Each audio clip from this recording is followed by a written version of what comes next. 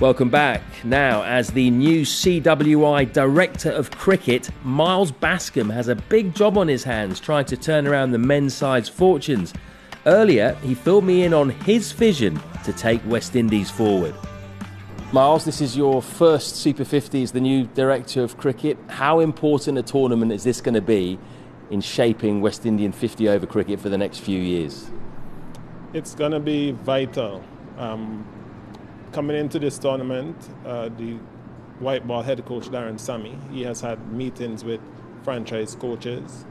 During the tournament, he will have meetings with the players as he outlines his brand of white ball cricket, and as we make preparations for the 2027 World Cup, which is pretty much what we have. We have 4 years to ensure that we are able to compete in that World Cup and bring some glory to West Indies cricket.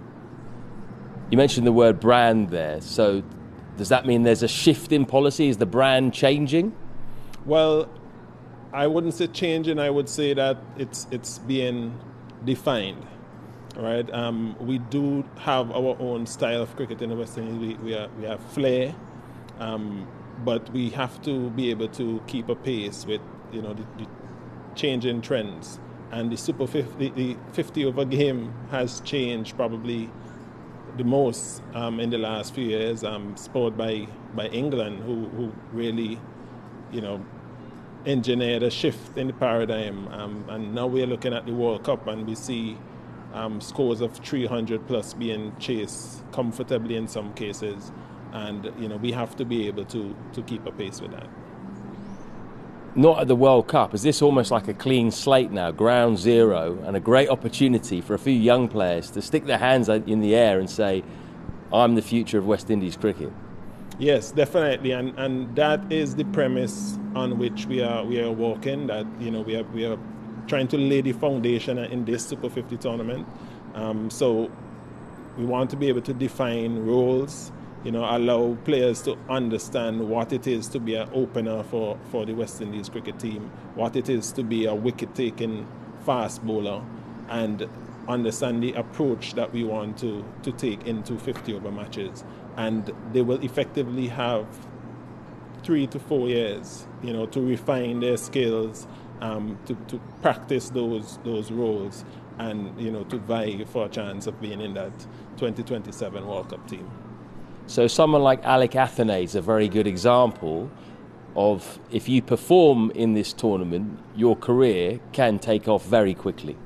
Definitely, and I'm sure that Alick is prime and ready to go. I think he understands his game pretty well, and following discussions with head coach Sammy, because he has been a part of the West Indies one-day setup already, and players like him, would be able to look on at what he is doing, listen to what the coach is advising, and you never know.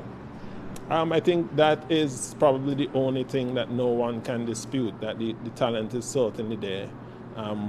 We just produce it, but what we haven't done well is harness it properly and maximize the potential that talent. We haven't been able to get that to its max potential, and we have to be able to do that better. And I think by clearly defining roles and establishing a clear set of competencies that our player need to master in order to be successful in the international game, I think that we are on the path to being able to fully harness and, I dare to say, weaponize that talent that we have.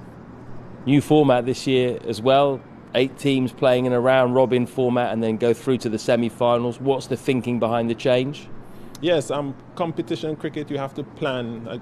You have to plan for every team, right? You have to play against every opposition. That is how when you have done well in a tournament with this type of format, you know that you have adapted your game from match to match to different opposition, different conditions, and you have still found a way to execute a role and excel.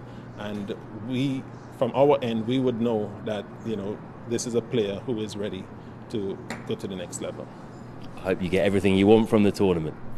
So do I, and I hope that the players see it as the opportunity it is to express themselves, to show, that they're willing to play that brand of cricket that we want to have as our West Indian brand.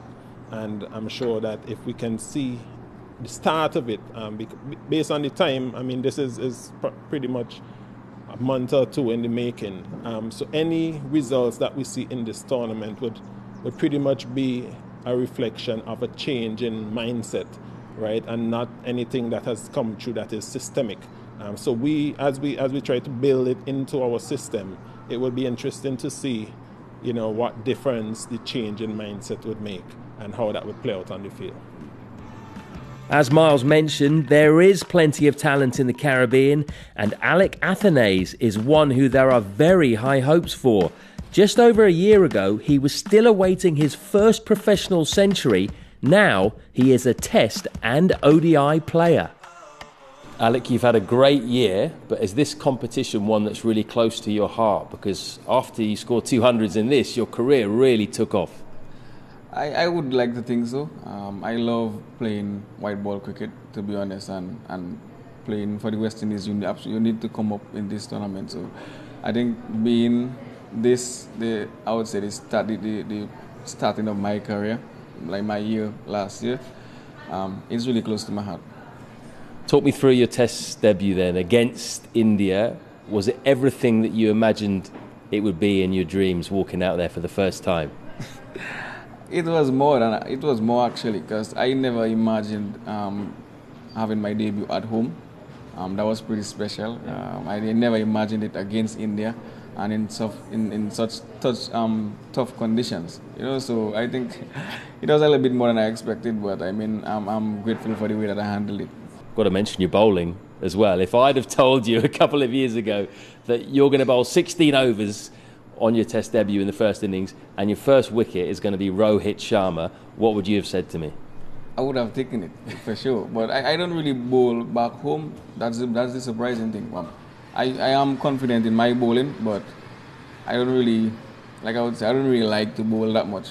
I love batting, but I mean, I would have taken it any day if someone told me that I would have Rohit Sharma as my first Test wicket. Yeah, he's in the pocket now. So you made both your Test and your ODI debut this year. At this stage of your career, what comes more naturally to you, red ball or white ball batting? White ball, definitely white ball. White ball suits my style of play. I love to be aggressive like most people. So I like to be aggressive. I like to use my feet, hit the ball over the top, and red ball, you have to be a bit more careful. Well, you have to bat a bit more longer. So I love red ball cricket. I think Test cricket is the absolute best cricket to play and look at. But I love playing white ball. Let's talk about the Windwards then. Do you feel that you have unfinished business in this competition after what happened last year? You started so well and then you just faded away at the end. Yeah, definitely. I am someone who prides on standards, and like you said, I started well and then fell away. I think it was a bit because of overconfidence. You start so well that you think that you have everything covered, and then you have a couple low scores and you think that, oh well, I will catch up at the end, and then what if you don't, you get a good ball? And so it was that case. So I think right now it's about me just sticking to my game plan, making sure that I have everything covered, making sure that I prepare well, and let the results take care of itself. And does the team feel that way as well? Because the team started well and then had a good chance to get through to the semi-finals and then just faded. Yeah, definitely. We as a team thought that we set ourselves short somewhere. We had a chance to go back to the drawing board. We had a chance to look at everything, and hopefully that we could, keep the fire blazing right through the tournament this year. How do you assess your squad this year? You've lost one or two players, but you've gained a couple as well. Yeah, we have a very good, balanced team, mixed with a bit of all-arounders, I would say, because we have, I think, almost 3 guys who normally bowl and normally bat. So, we have a very good balanced team, and we are just a group of young boys excited, looking to get out on the park and putting on a show for the fans.